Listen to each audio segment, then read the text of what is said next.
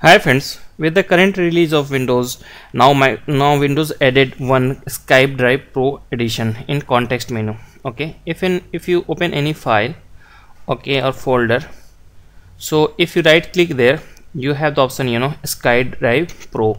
Okay, so today I'm going to show you how you can remove that one. Okay, so what you have to do, you have to be open the registry. You have for that one open the run menu with Windows key plus R. Okay, and then after type the command reg edit. Okay, it's a reg edit.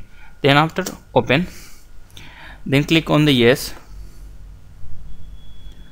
and what you have to do, you have to be expand the H key classes root. Okay, in H key classes root, what you have to do, you have to just right click here and click on the find and search the all file system.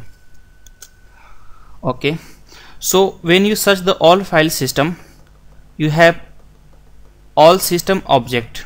Okay, in all system object, click on the cell.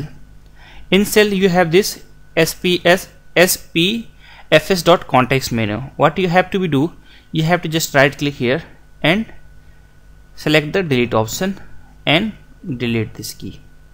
Okay, and now close the registry keys. Okay, and refresh your system, and now check that one. If you right click here, as you seen here, now that one removed. Okay, so with this one you are able to remove this one. Hope you like my videos. Please subscribe. Thanks for watching.